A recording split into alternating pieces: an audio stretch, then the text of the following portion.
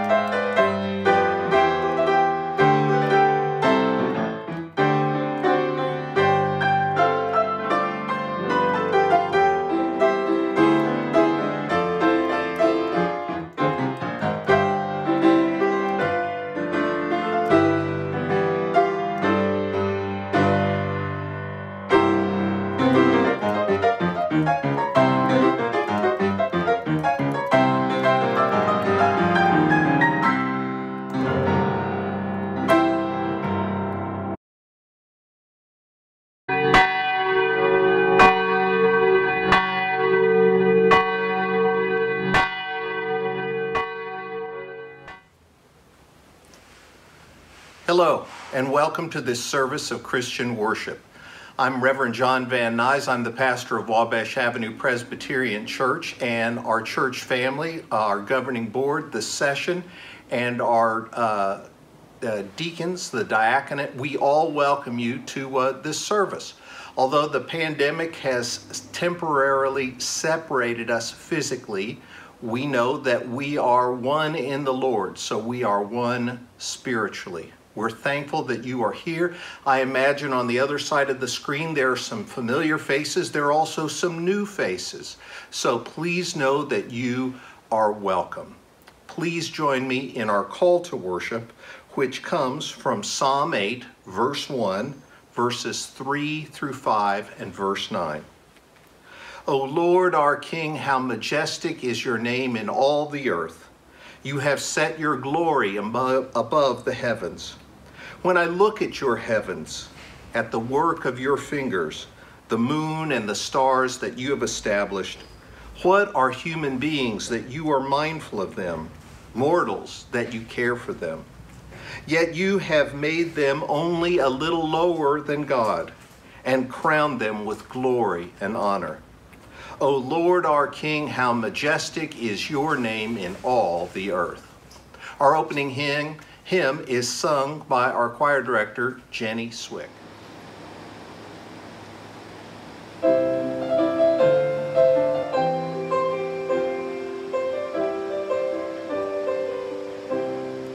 Morning has broken like the first morning. Blackbird has spoken like the first bird. Praise for the singing, praise for the morning, praise for them springing fresh from the word.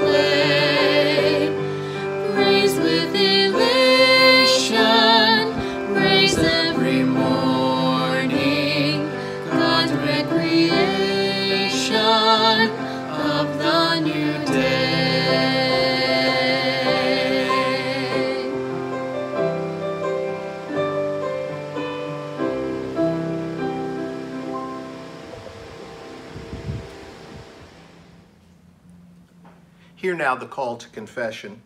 For God so loved the world that he gave his only begotten Son, that whoever believes in him should not perish, but have eternal life.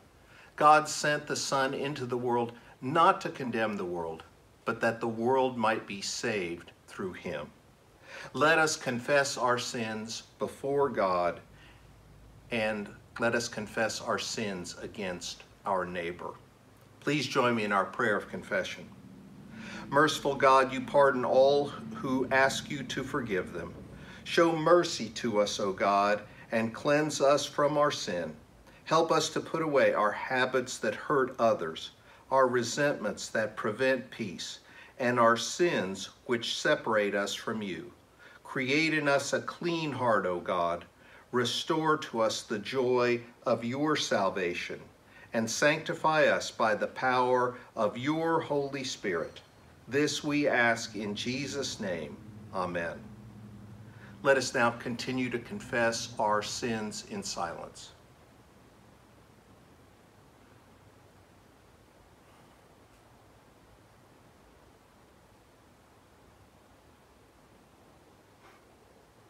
Amen. Receive now the declaration of pardon. In chapter 15, verse 1 of Galatians, Paul, or rather God, through Paul, tells us this: for freedom Christ has set us free. Therefore, stand firm and do not submit again to a yoke of slavery. The things we confess are erased. We are completely, eternally unburdened of them. If God has gone so far as to purge our sins, who are we to remember them? Remind yourself of this when you begin beating yourself up over something in the past, something for which you have already been forgiven. Why pick up the yoke of slavery that God has removed? Instead, repent. Change your ways and simply move on, walking in the way of your Savior. Friends, believe the good news. In Jesus Christ, we are forgiven. Please join me in our prayer for illumination. Plant in our hearts the seed of your word, O God. Like trees planted by streams of living water, make our lives deeply rooted and flourishing in your way, will, and spirit. In Jesus' name, amen. Our scripture today comes from the Song of Solomon, chapter 2, verse 8 through verses 13. So listen now for God's word as it speaks to you. The voice of my beloved, look, he comes leaping upon the mountains, bounding over the hills. My beloved is like a gazelle or a young stag. Look, there he stands behind our wall, gazing in at the windows, looking through the lattice. My beloved speaks and says to me, arise, my love, my fair one, and come away. For now the winter is past, the rain is over and gone. The flowers appear on the earth. The time of singing has come, and the voice of the turtle dove is heard in our land. The fig tree puts forth its figs, and the vines are in blossom. They give forth fragrance. Arise, my love, my fair one, and come away. This is the word of the Lord. Thanks be to God. Love gone wrong. Jeffrey Epstein, Bill Cosby, Matt Lauer. It's evident that our world is messed up when it comes to love. Love is equated with sex, sex is equated to power, and power knows nothing of respect, tenderness, vulnerability, and intimacy. Everywhere in our world we see love gone wrong. But in the Bible, we find love gone right. Right here in the book of Solomon, in the Song of Solomon, in 8 chapters of love poetry in which two lovers woo each other, longing to be together. In the Song of Solomon, there's no domination. Each lover respects the other in mutual delight. They enjoy each other and creation without demeaning or debasing anyone or anything. Here is love gone right. The lectionary takes us through a 3-year cycle of scripture with readings from every book in the Bible. This Sunday gives us the Song of Solomon, which most preachers avoid because it doesn't mention God once. You can look and see for yourself.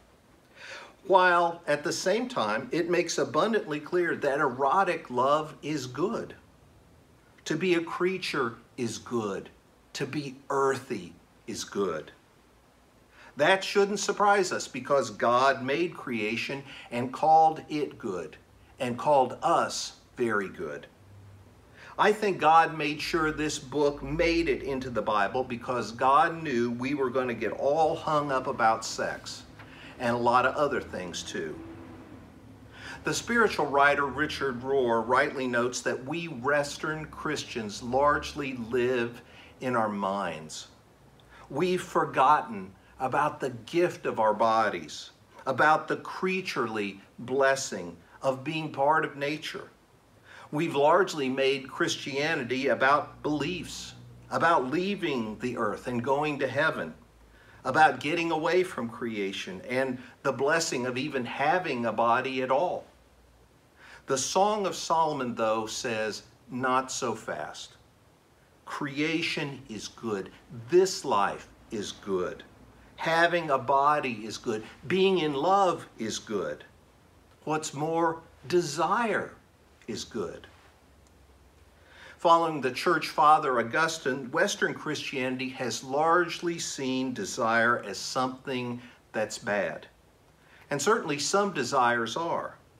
But the spiritual writer Philip Sheldrake reminds us that there are good desires as well.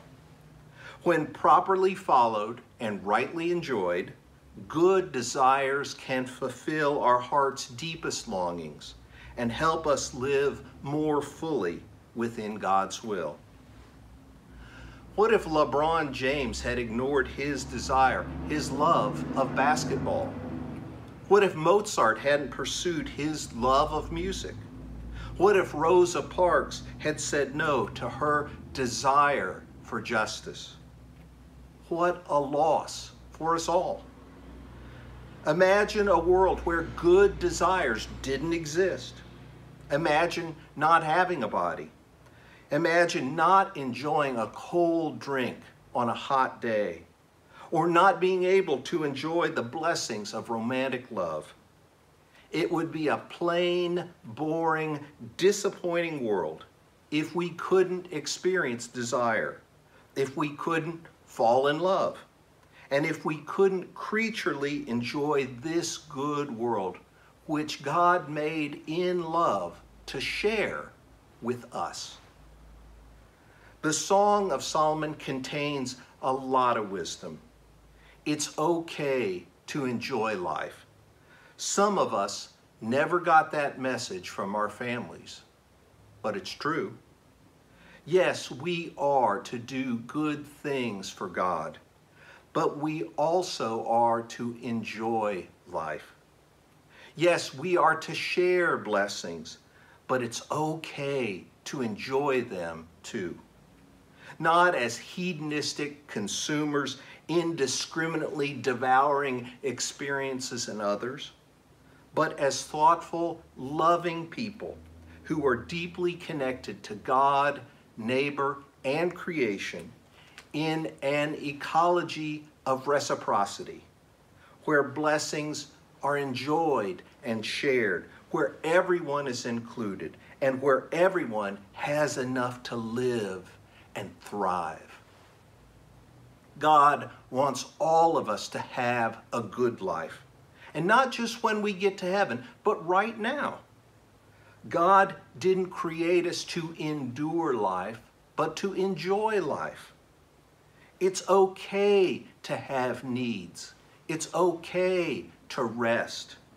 It's good to love the body that God gave you as it is.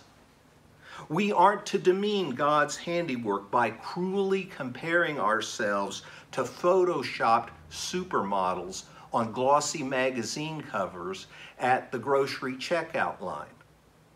It's wrong to denigrate what God has made. That's true when it comes to creation, and that's true when it comes to you. After all, you're part of creation, and you are good just as you are. Instead of being too hot to handle, maybe the Song of Solomon is just what we need right now, ethically and ecologically. Here's a vision that can rehumanize our understanding of what love can be. Here's a vision that helps reconnect us with creation and love creation before it's too late. This is all good news. God is love. Creation is good. When we're loving, we express our deepest humanity. When we value our bodies, our neighbors, and creation, we all come alive. Let us pray. Let us pray to God, who is our Creator, Redeemer, and Sustainer, saying, Lord, in your mercy, hear our prayer. Creating God, we thank you for your good creation. Mindful of future generations, guide our care of its beauty and bounty. Bless all who farm and bless the land with favorable weather for growing crops. Lord, in your mercy, hear our prayer. We thank you for the gift of life and love. Help us to share your love through our compassion. Bless all who are in need through our care. Lord, in your mercy, hear our prayer. Healing God, bless all who are ill, infirm, and broken. Especially we pray for Marty, Peg, Roger, and Stephanie. Pour out your richest blessing to strengthen, mend, and fill them with health and life. Lord, in your mercy, hear our prayer. Eternal God, you comfort us when we mourn. Be with all who grieve, especially those who mourn for Helen, Scott, and Barry. Grant them your presence and your peace. Lord, in your mercy, hear our prayer. Almighty God, you provide bread in the wilderness. You provide lovingly and generously for all our needs. Trusting in your providence and confident of your grace, we ask your blessings upon these persons and concerns which we now name silently before you.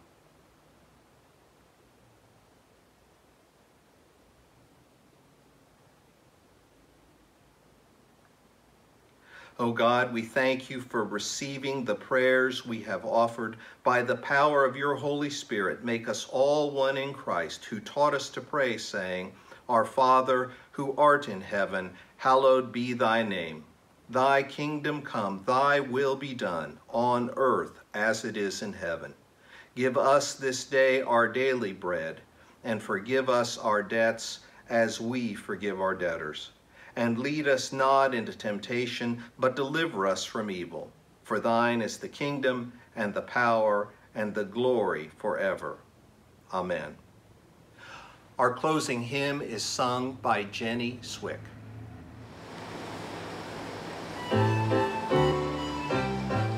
I danced in the morning when the world was begun, and I danced in the moon and the stars and the sun, and I came down from heaven and I danced on the earth. At Bethlehem I had my birth. Dance then wherever you may be. I am the Lord of the dance, said he, and I'll lead you all wherever you may be, and I'll lead you all in the dance, said he. I danced for the scribe and the Pharisee, but they would not dance and they would not follow me. I danced for the fishermen, for James and John. They came with me and the dance went on. Dance then wherever you may be. I am the Lord of the dance, said he, and I'll lead you all wherever you may be, and I'll lead you all in the dance, said he.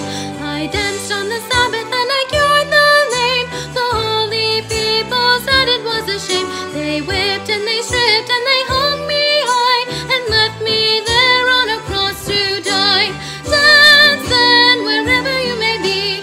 I am the Lord of the dance, said he, and I'll lead you all wherever you may be, and I'll lead you all in the dance, said he. I danced on a Friday when the sky turned black. It's hard to dance with the devil on your back. They buried my body and they thought I'd gone, but I am dance and I still go on. Dance then wherever you may be. I am the Lord of the dance, said he, and I'll lead you all wherever you may be, and I'll lead you all in the dance, said he. They cut me down and I leapt up high. I am the life that will never, never die. I'll live in you if you live in me. I am the Lord of the dance, said he. Dance then wherever you may be. I am the Lord of the dance, said he, and I'll lead you all wherever you may be, and I'll lead you all in the dance, said he.